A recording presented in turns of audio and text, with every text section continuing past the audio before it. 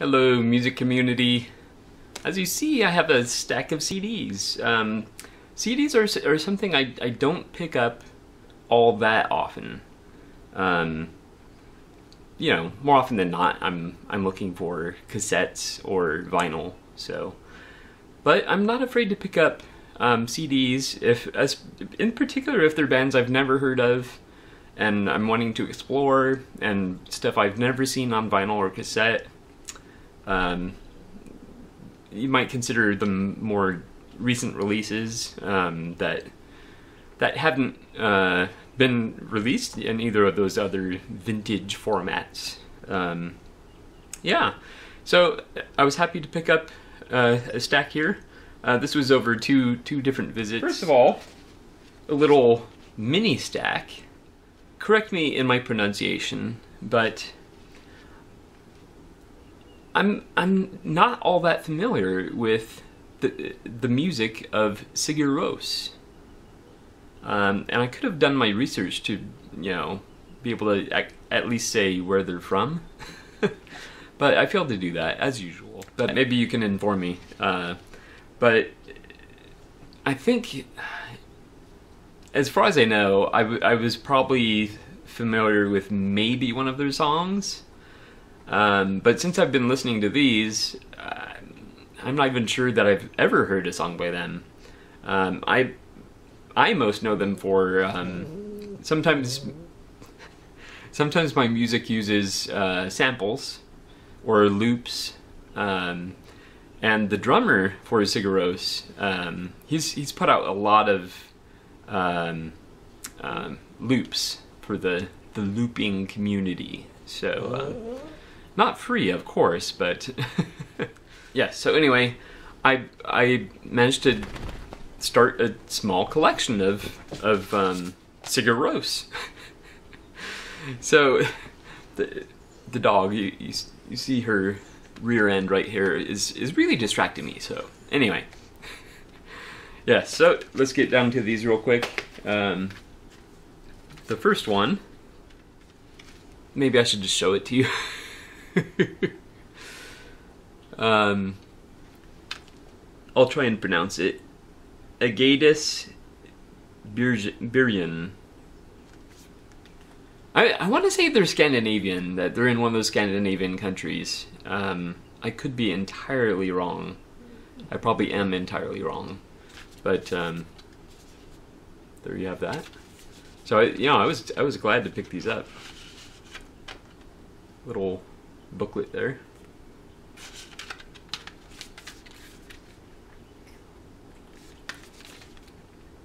And I'm not sure. I listened to two of these. Oh, I know which ones. It's the next two that I was listening to. First of all, my initial impression of Sigur Rós. I like the packaging on this one. And this one, the lady at the thrift store, she she kind of did a double take, like, what is this? I think she even went like this, and but you see, there's it's like a plastic, and it has a die cut there. So anyway, so this one it's funny. Maybe it's just self-titled because everything's blank. The CD's kind of blank. Well, actually, I don't know if that is intended to be like that. I don't know. It's weird. A very interesting. I don't know if you can pick it up, but there's like a sort of pattern on the CD, but no real text. Ah, there you go. You can pick it up a little bit. So you can pick up the pattern, but there's no real text. And it has an interesting booklet on this vellum kind of see-through paper.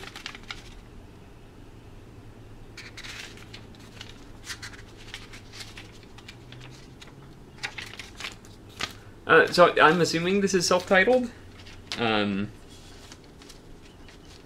it's kind of a fancy. It's kind of a fancy edition to be on to be for a first release. I don't know if you can see any information there but anyway. Yeah, but my initial impression of Sigur Rós was, wow, I love this. This is amazing.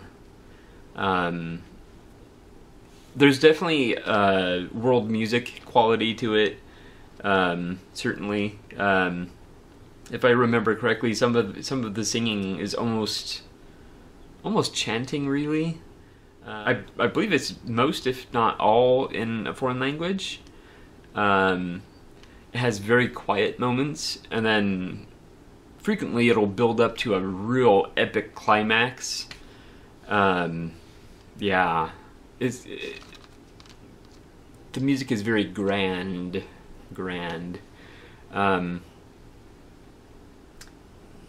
Yes.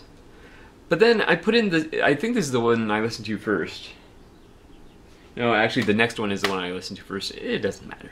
So I put this one in second, and I was like, this is great, but it sounds exactly like the first one I listened to. I mean, if I were to blindly put one on, I wouldn't be able. There's no way I could tell one from the other. No way. So although I love the music, you know, the style from album to album, at least over those two albums, I might as well show you the other one. This is the other one that I'm talking about. The style of those two albums is very, very similar. Very similar. Anyway, I'm spending a lot more time just on these first few. I have several more to show you. So this one is interesting, though. TAKK. T-A-K-K. The packaging on this is very interesting. It's almost like a little hardcover book. You see that? And it just blew me away. As soon as I saw it, I was like, man, this is interesting and beautiful. I love the packaging on this. I love it. Love it.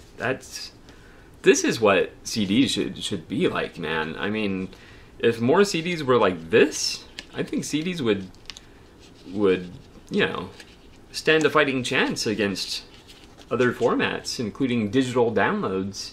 I mean, look at this. This is it's beautifully done. Beautifully done. Yeah. So, I mean, I love their sound. Now that I have a little experience under my belt of listening to Sigur Rós, I love their sound. But it's probably not one of those bands that I would want to listen to more than one of their albums at a time. Anyway, there you go. Now on to one that is still sealed, and that's the primary reason I picked it up, and then also the artwork. But this is Worm Hate. Not at all familiar with them. I started to open it, but I was like, I should share it with the music community first, and it looks right up my alley, though. Yeah, so I will be excited to put this on. This is going to go right back in the car. Yeah, but whenever you can pick up a still sealed CD for $1 or $2, you're doing good. You're doing real good. Now this one's interesting. I love Philip Glass. I have some of his albums on vinyl, but this is my first Philip Glass CD, and this is more symphonic work, I believe. That's one of the categories he worked in, I guess you would say.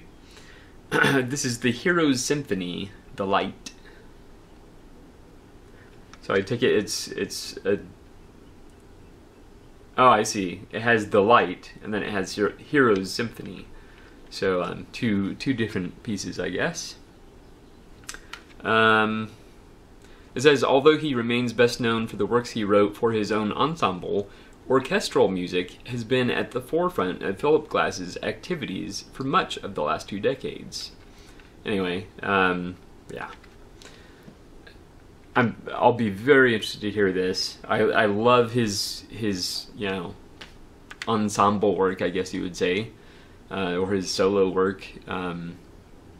So I'll be very, very interested to hear this. I love classical music, so hearing Philip Glass do classical, right up my alley. I know this next batch I picked up at the Salvation Army. Sort of a guilty pleasure for me is not necessarily this album. This is Prodigy, The Fat of the Land.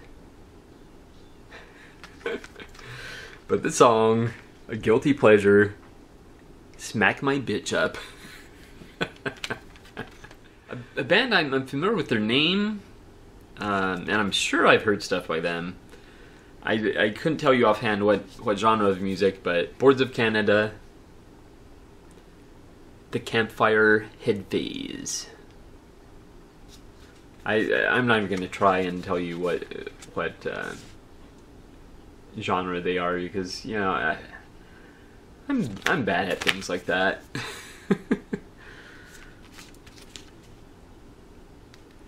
Yeah. For $1.50, I mean, these were some great buys. Now for some that I'm, like, completely not familiar with, but they looked cool. So, People in Plains, As Far as the Eye Can See.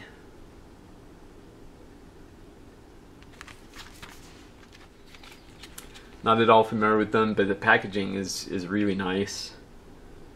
And it just looks cool. So for $1.50, I'll take a chance on music every time. And this is another example of that.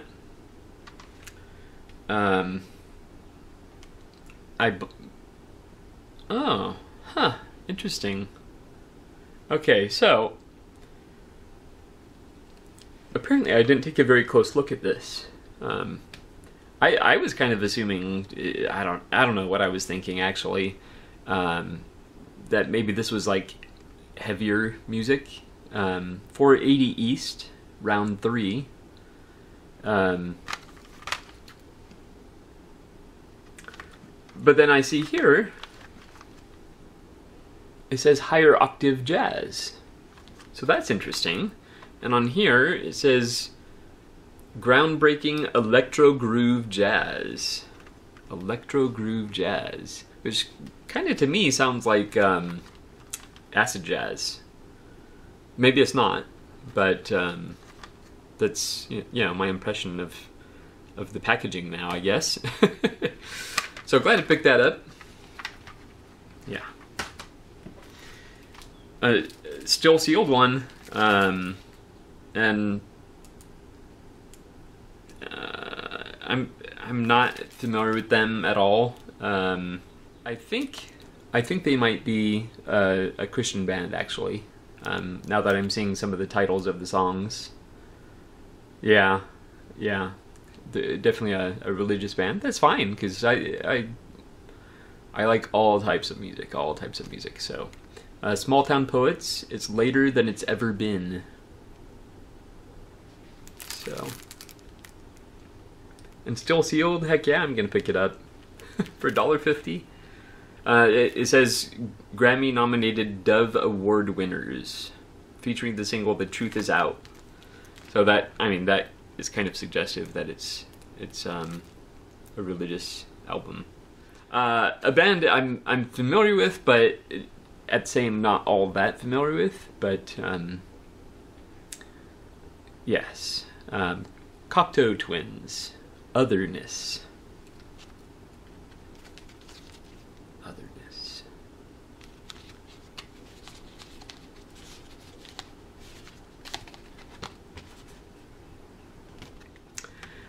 Well,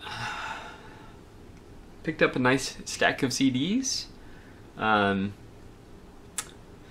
just love music in all of its formats. So, and I hope you do too, because I mean we need to consume music however we can get our hands on it. So, all right. Well, Thank you so much for watching, and I will see you next time.